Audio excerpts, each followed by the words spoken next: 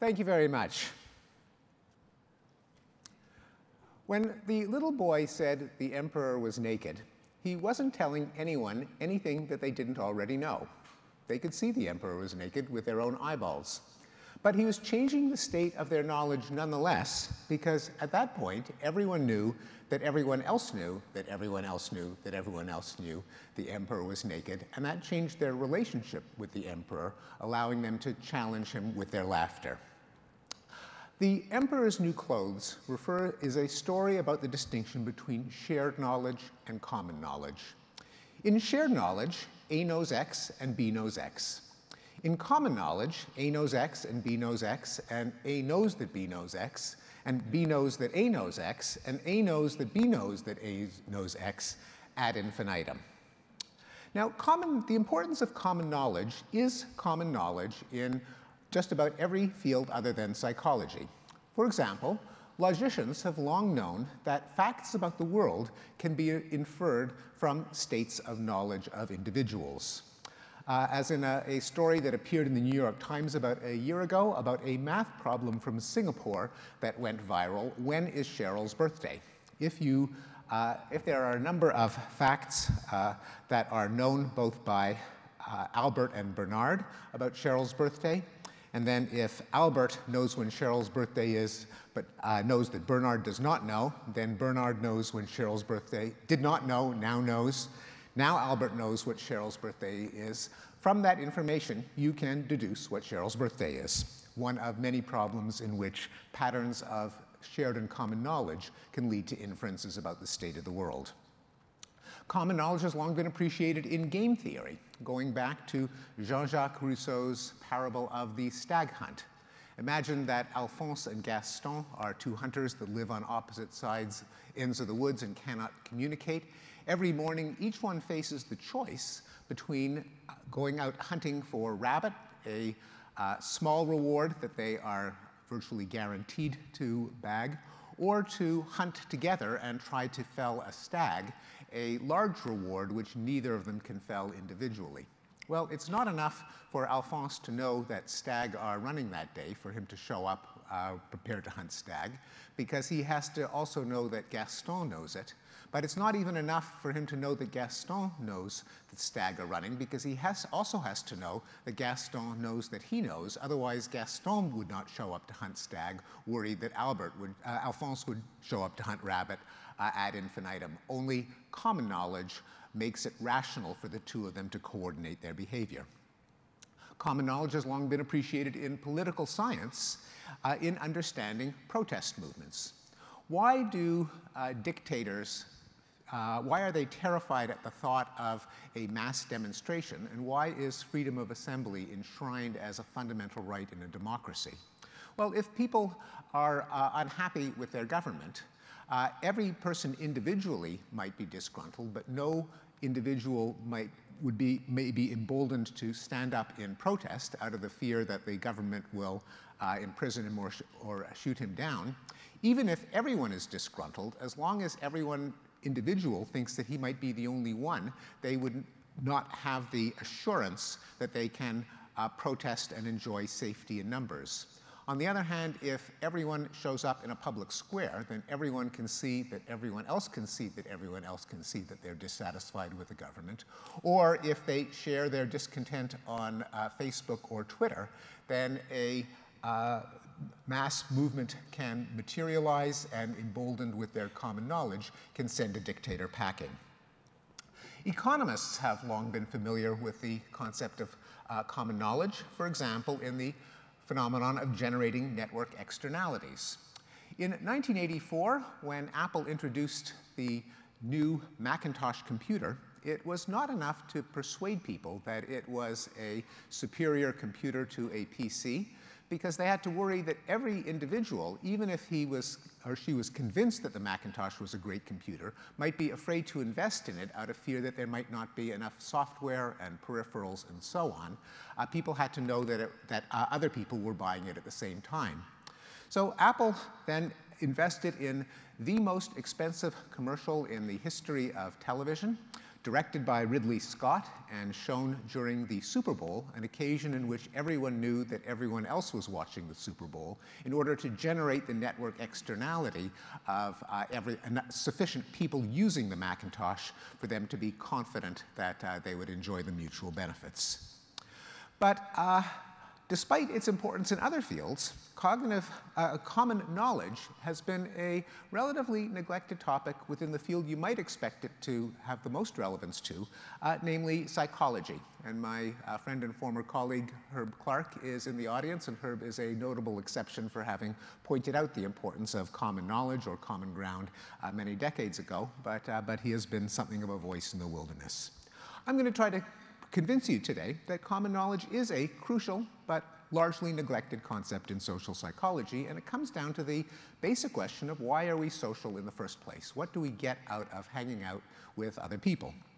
Well, evolutionary biologists point out that there are two fundamentally different kinds of social cooperation. There's altruistic cooperation, which has received the lion's share of attention, in which one agent benefits someone else at a cost to himself, raising the paradox of how altruistic cooperation could have evolved, because it faces the inherent problem of protecting oneself against exploitation.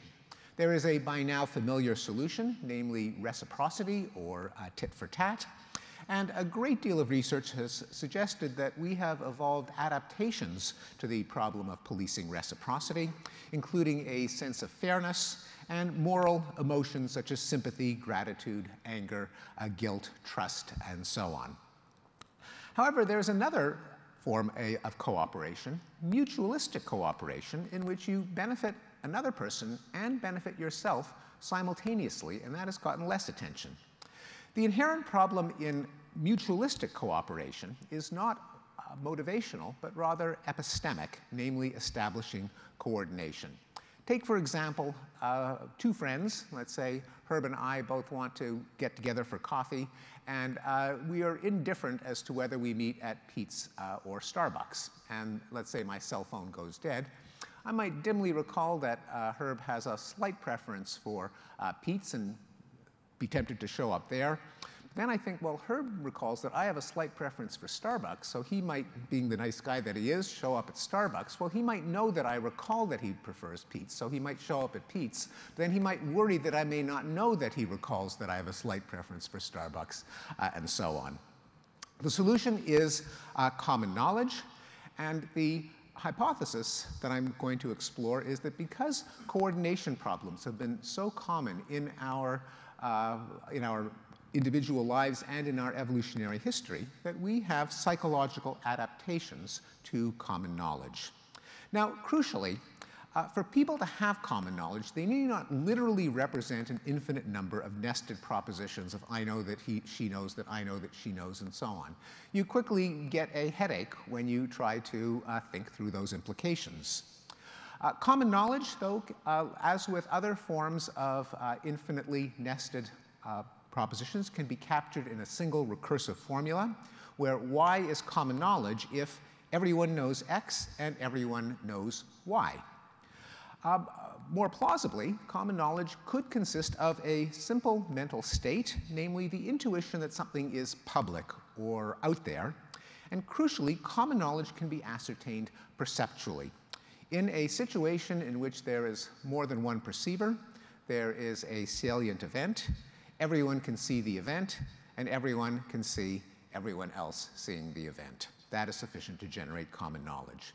I'm going to walk through three psychological phenomena that depend on common knowledge. There's a fourth that I've worked on that I won't have time to discuss, and that is bystander intervention, unless we have time at the end. I'd like to acknowledge my collaborators in these experiments: James Lee, University of Minnesota; Kyle Thomas with the firm TipTap; Peter DeScioli at SUNY Stony Brook; and Omar Hake at Brown Medical School. I'll start with the implementation of Rousseau's parable of the stag hunt, namely how people negotiate coordination dilemmas. The question is, are people sensitive to the need for common knowledge in deciding whether to engage in risky coordination? So here's the scenario that we presented our subjects with. You are a baker. You can make dinner rolls for a small profit or hot dog buns for a larger profit, but only if the butcher is making hot dog sausages that day, and whether he does or not depends on the daily price. So here's the payoff matrix. Remember, you're the baker. Well, half the subjects were the butcher. You can make either hot dog buns or dinner rolls. The butcher can make either hot dogs, the meat, or chicken wings.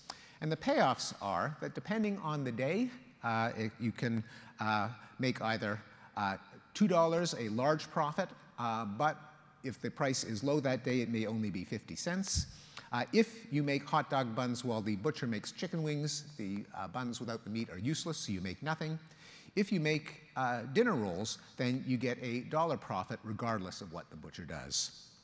And we varied the levels of embedding of knowledge. In a private knowledge condition, we tell people that a messenger has told you, but not the butcher, today's hot dog price. In the first shared knowledge condition, what we call secondary knowledge, a messenger has told the butcher the price, and the messenger has also told you the price. So you know that he knows, but he doesn't know that you know. In a tertiary shared knowledge condition, we tell people that a messenger told the butcher the price and told the butcher that he would tell you the price, but he did not tell the butcher that he would tell you that he had told him. That is, he knows that you know the price. He doesn't know that you know that he knows. And in a common knowledge condition, the price is conveyed by a loudspeaker, so you know that he knows that you know that he knows, and so on. What leads people to decide whether or not to take a chance at a large profit if their counterpart does the same? Well, in the private knowledge condition, only 10% of people coordinated. In secondary and tertiary knowledge, somewhat less than half of the people decided to coordinate, a significant difference from private knowledge. With common knowledge, almost 90% of the participants decided to coordinate, a significant difference from private and secondary. We also debriefed people afterwards and probed whether they understood the differences among the conditions. Or which condition they were in, because it was between subjects, not only so that we could eliminate subjects who did not understand the conditions, but also so that we could probe what condition people tended to confuse with what other condition. That is, using the technique of confusion matrices, long used in perception and cognition to tap people's mental representations. What we found is that virtually, if these are the conditions that people actually were in. This was the error that they reported off the diagonals. Virtually all of the errors consisted of confusing one kind of shared knowledge, tertiary, with another kind of shared knowledge, secondary. That is, private shared and common knowledge were rarely confused with each other. Tertiary shared knowledge was often confused with secondary shared knowledge, and it suggests that private shared and common knowledge are distinct cognitive categories.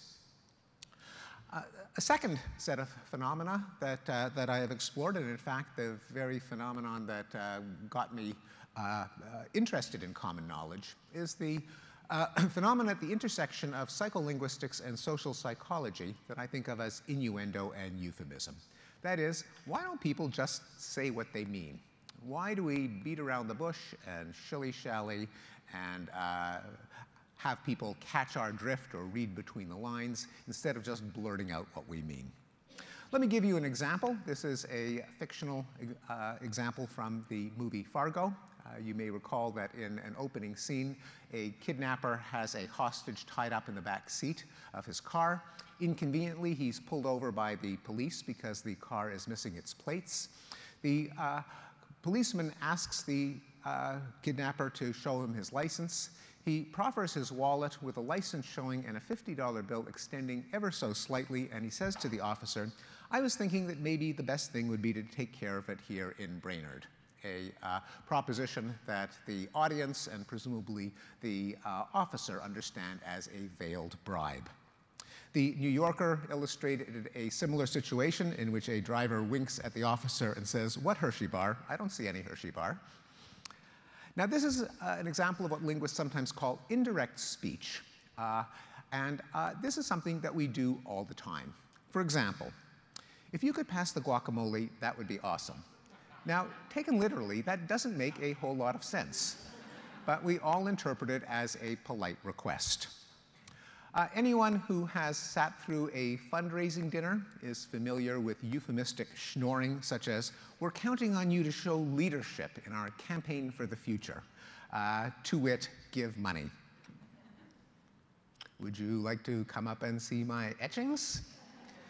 This has been understood as a sexual come-on for so long that in 1934, James Thurber drew a cartoon in which a man says to his date, "You wait here and I'll bring the etchings down." And then fans of The Sopranos might remember an episode in which a member of the family goes up to someone in a bar and says, "I hear you're the jury foreman in the Soprano trial. It's an important civic responsibility. You've got a wife and kids. I know you'll do the right thing." That is a veiled veiled threat. So here is the psychological puzzle. Why are bribes, requests, seductions, solicitations, and threats so often veiled when presumably both parties know what they mean?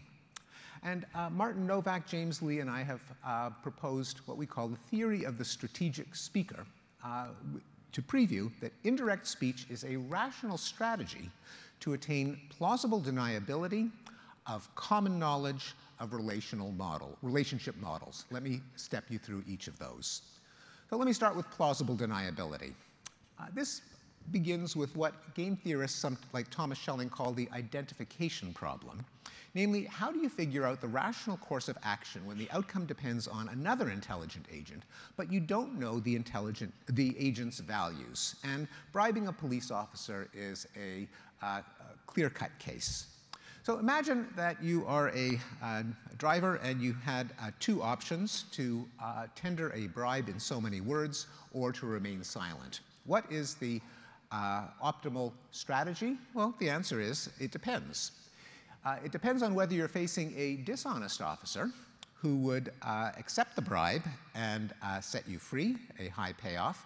On the other hand, you might be facing an honest officer who would not only rebuff the bribe, but might arrest you for bribery, a very high cost.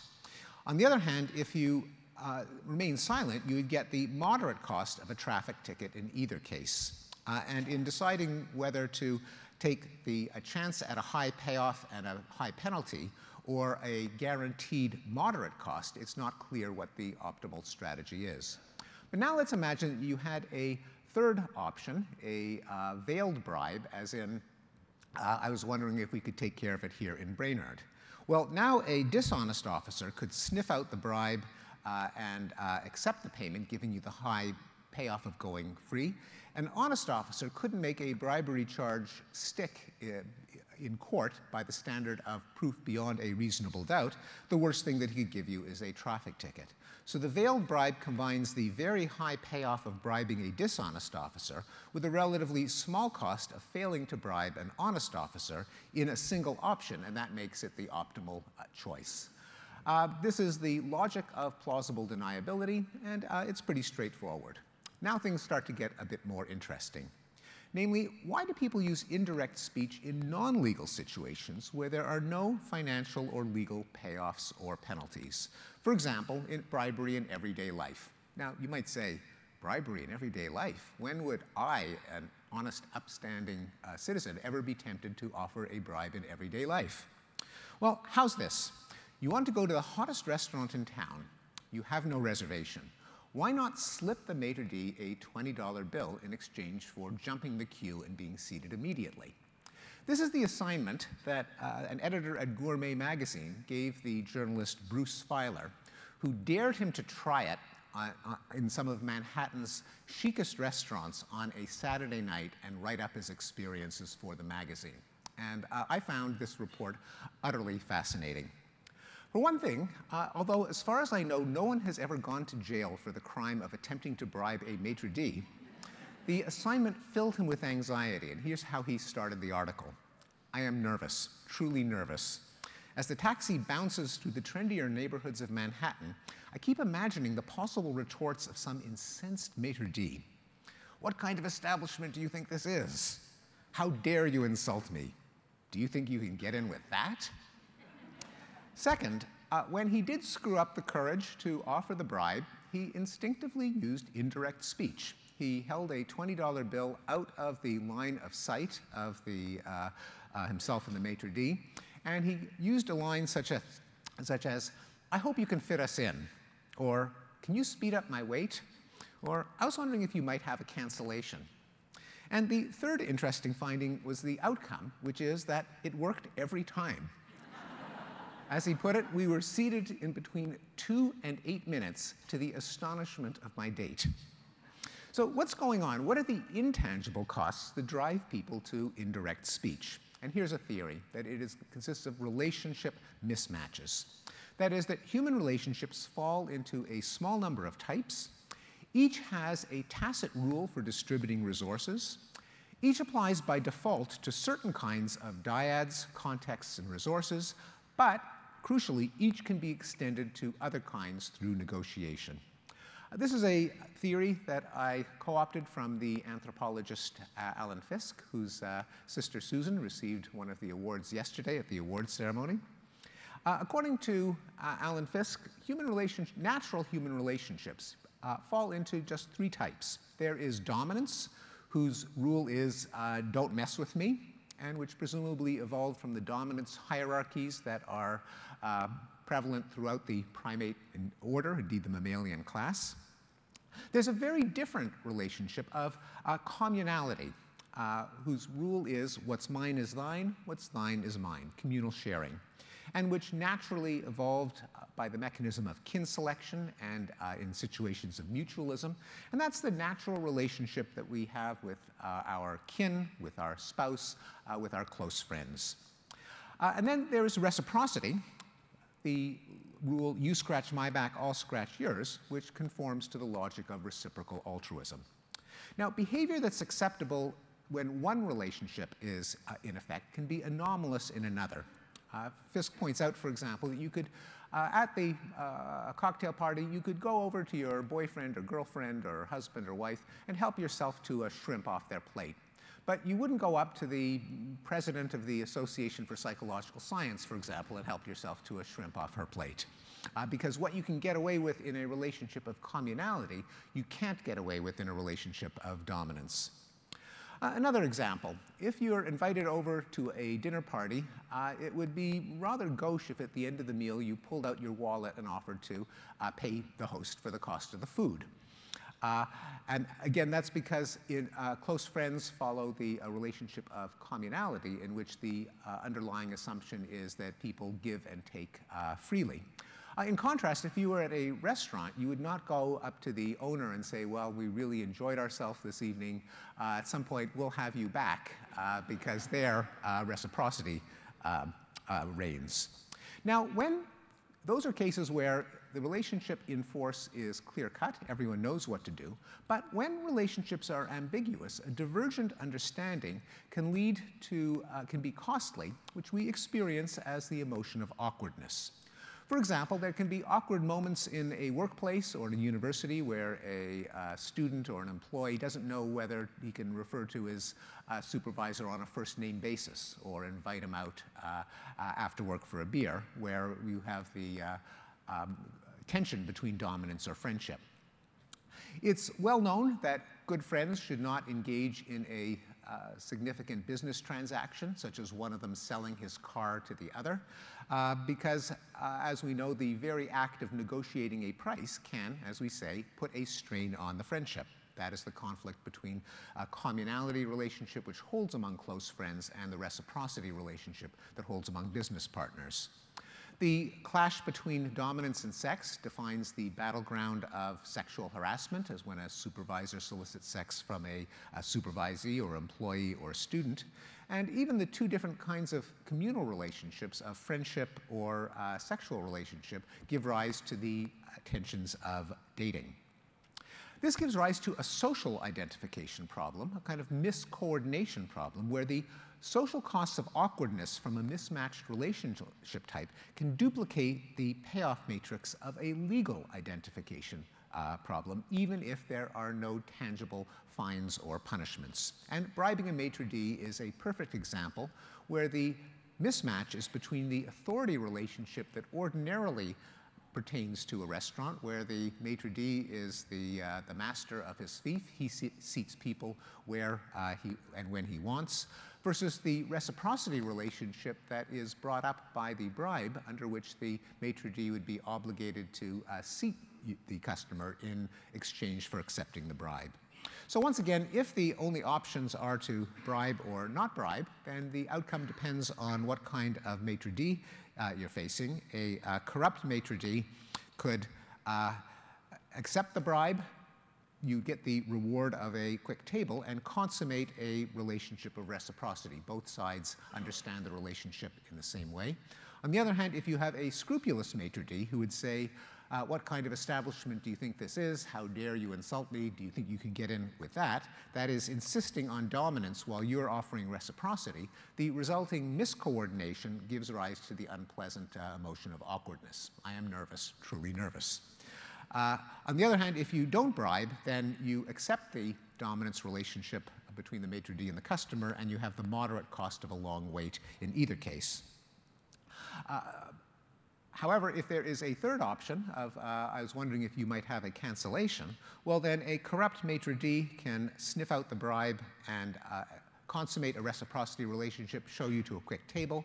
A scrupulous maitre d' could simply decide to let it pass, let it slide, maintain the dominance relationship. The worst thing that you would have is the long wait. You get the high payoff of bribing a corrupt maitre d' combined with the small cost of failing to bribe a scrupulous maitre d' combined in the same option, making the ambiguous or veiled bribe the tempting choice. There's one remaining problem, which is no one is fooled by this charade. Why do people resort to indirect speech even when an innuendo is so obvious that both parties know its intent? So the deniability is really not all that plausible. Why should a transparent innuendo still feel less awkward than an overture that is on the record? This is a situation that figured into one of the amusing scenes from the romantic comedy When Harry Met Sally. Romantic comedies are often about the tension between a friendship and a sexual or romantic relationship. In an early scene in the film, Harry and Sally have just met. Harry makes a comment that Sally interprets as sexual, and she confronts him. "You're coming on to me." And Harry says, "What do you want me to do about it? I take it back, okay? I take it back." She says, "You can't take it back." He says, "Why not?" She said, "Because it's already out there." He says, "Oh, geez, what are we supposed to do? Call the cops? It's already out there."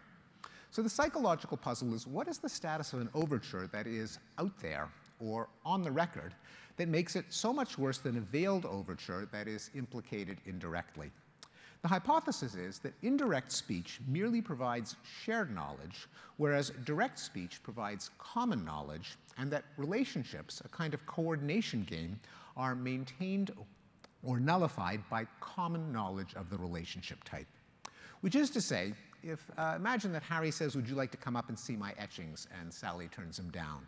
Well, Sally knows that she's turned down a sexual overture. And Harry knows that Sally has turned down a sexual overture. But does Sally know that Harry knows? She could still be thinking, well, maybe Harry thinks I'm naive. And does Harry know that Sally knows that he knows? Harry could be thinking, well, maybe Sally thinks I'm dense. So there's no common knowledge, and they can maintain the fiction of a friendship. But now imagine that Harry said, "Would you like to come up and have sex?" Well, now Harry knows that Sally knows that Harry knows that Sally knows. They cannot maintain the fiction of a friendship.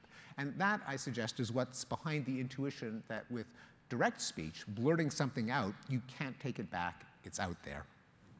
So here's an empirical test that James Lee and I did. We had people take part in, read fictional scenarios where a speaker utters a proposition varying in level of directness. The subject puts himself or herself in the speaker's shoes or the hearer's shoes and rates the likelihood of various interpretations that the character might make in that scenario. So we had a bribe scenario where Kyle is pulled over for speeding. He hands over his wallet with a license and a $50 bill protruding, and he says one of the following 4 things. "I'm very sorry, officer. I've really learned my lesson. From now on, you can be sure that I'll be more careful." Only the very slightest scintilla of a hint of a bribe. A little bit more direct. "I'm very sorry, officer. I know that I was speeding and that I'll have to pay for my mistake." Third, I'm very sorry, officer, but I'm actually in the middle of something right now, sort of an emergency, so maybe the best thing would be to take care of this here without going to court or doing any paperwork. Still more overt, or a naked bribe. I'm very sorry, officer, if I give you a 50, will you just let me go? We had a seduction scenario. Michael and Lisa are co-workers and good friends. After dinner, Michael drives Lisa home. When passing his apartment, he says, one of 4 options, either, wow, I feel like we've been talking so much, but it's only 10:30. Slightly more risque. My friend just emailed me these pictures from our trip to Europe and that I was telling you about. Do you want to come over and have a look? A little bit more suggestive. You know, I have a really terrific view from my balcony. You can see the whole city, the lights, the ocean. Would you like to come over and have a look? Or the naked, come on, I find you really attractive and I enjoyed being with you tonight a lot. Would you like to come over and have sex? We also had a threat scenario. I won't go through the details where there is various degrees of veiling of a threat where a professor threatens a student with the loss of a fellowship unless she agrees to work in his lab for the summer.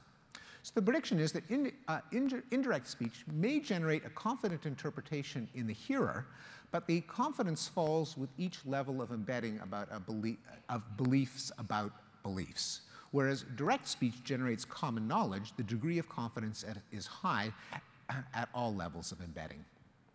Well, it's a challenge to test common knowledge because it's hard to even understand the various degrees of embedded beliefs about beliefs about beliefs. So we try to walk our subjects through it one step at a time. In probing interpretation on the part of the hearer, first order beliefs, I told people, put yourself in Lisa's position. What is she thinking at this point? And we had 7 statements varying in degree of Lisa's confidence, ranging from I'm absolutely certain that Michael was not asking me to have sex, I'm virtually certain, and so on, all the way to I'm virtually certain that he was asking me, and I'm absolutely certain that he was asking me. And we assigned them numbers 1 to 7. Second order, speaker's belief about how the hearer interpreted it. Lisa has politely said that she wants to go home. Now put yourself in Michael's position. What is he thinking? And we gave them alternatives ranging from I'm absolutely certain that Lisa didn't understand that I was asking her for sex, to I'm absolutely certain that she did understand. Second order, hearer belief, how the hearer interprets the speaker's belief about the hearer's interpretation. Lisa knows that Michael was asking her to have sex. Put yourself in her position. What is she thinking now? Michael thinks that I didn't understand he was asking me to have sex. I'm absolutely certain to that. Statements varying up to Michael knows that I understood that he was asking me to have sex. I'm absolutely certain of that. So we use the first person. We vary the choice of verb, both of which make statements about embedded belief states easier to entertain. Third order speaker, suppose that Michael does realize that Lisa knowingly turned down his invitation to have sex. Put yourself in Michael's position. What is he thinking? Lisa thinks that I didn't understand that she turned me down for sex. I'm absolutely certain of that. All the way down to Lisa knows that I understood that she turned me down for sex. I'm absolutely certain of that. Finally, we pushed our luck and we probed the third order hearer's state of belief. Suppose that Lisa is certain that Michael knows she turned down his invitation to have sex. Put yourself in Lisa's position. What is she thinking? Michael understands that I turned him down for sex, but he doesn't realize that I know he understands that. He does realize that I know he understands that. So here are the results. On the x-axis, we have degree of embedding of belief from how the hearer interprets it to how the speaker guesses the hearer interprets it, hearer's guess about the speaker's guess about the hearer's interpretation, and so on. The parameter is the degree of explicitness from very vague to overt. You can see that for all the forms of speech that are suggestive or innuendos, the degree of confidence falls with the level of embedding of he thinks that she thinks that he thinks that she thinks. With overt speech, people are equally confident no matter how many levels of embedding you go. So to sum up this part of the talk, the analysis of innuendo and euphemism, innuendo merely provides shared knowledge, direct speech provides common knowledge. Social relationships, a kind of coordination game, are ratified by common knowledge of the relationship type.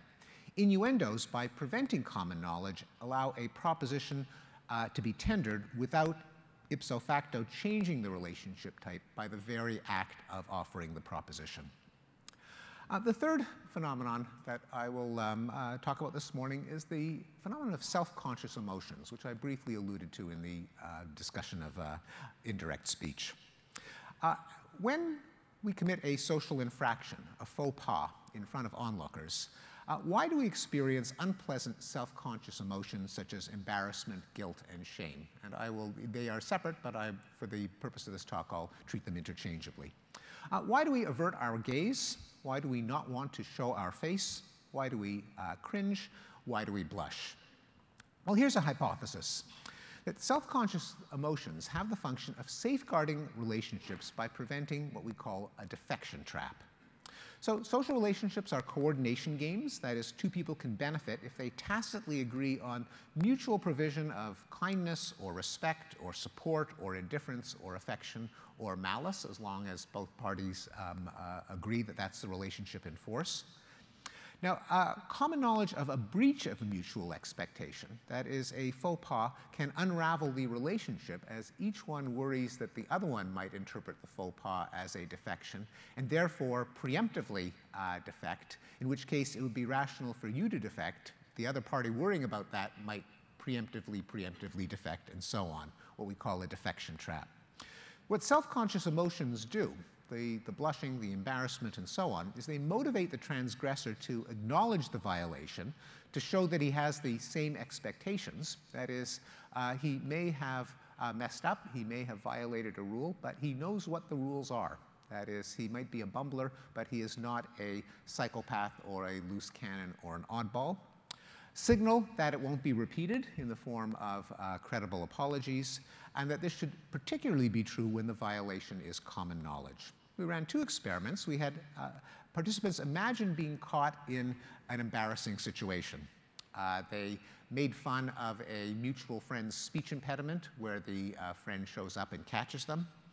They pilfer petty cash to compensate for a lost receipt. They couldn't get reimbursed, so they rectify the situation by stealing from petty cash. Or they pass gas in a lecture with various degrees of audibility. And we vary the level of knowledge. In private knowledge, no one noticed.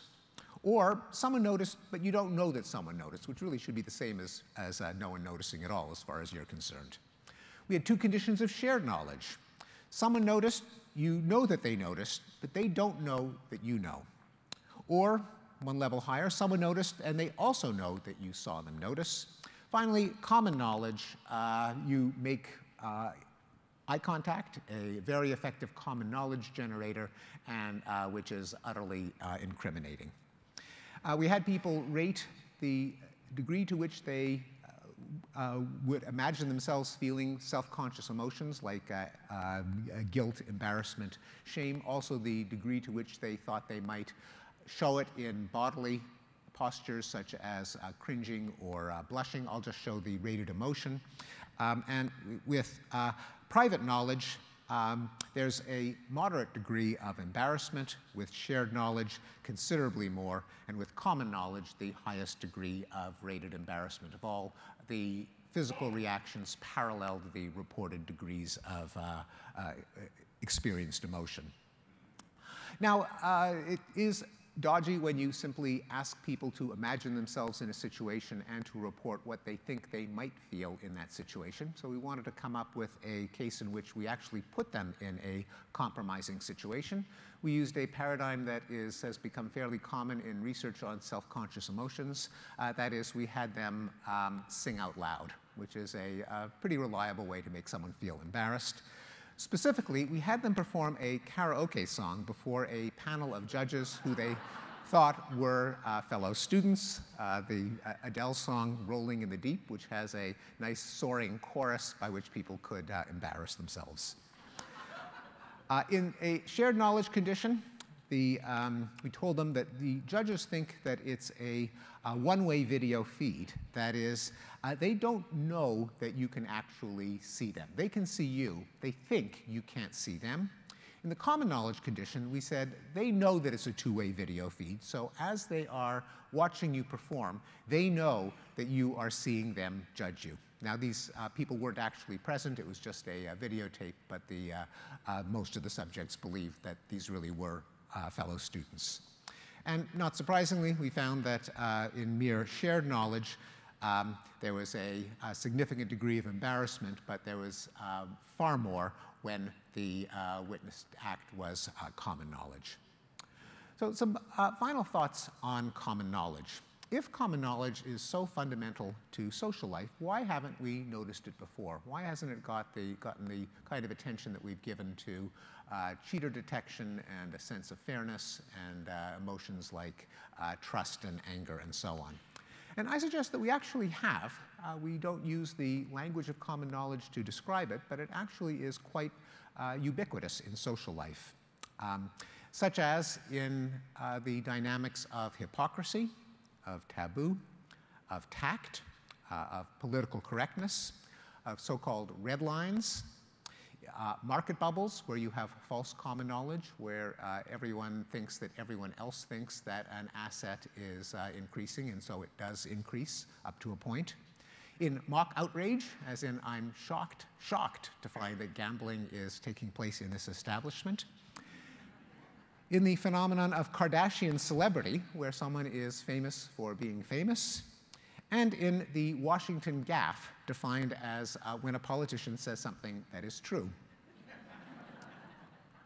I also think that we refer to common knowledge using a Lakothian conceptual metaphor that is a family of related linguistic tropes that are all organized around a central image. In particular, that common knowledge is a conspicuous object or sound, as in, it's out there.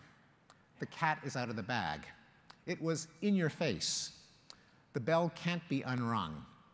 Of course, the emperor's new clothes.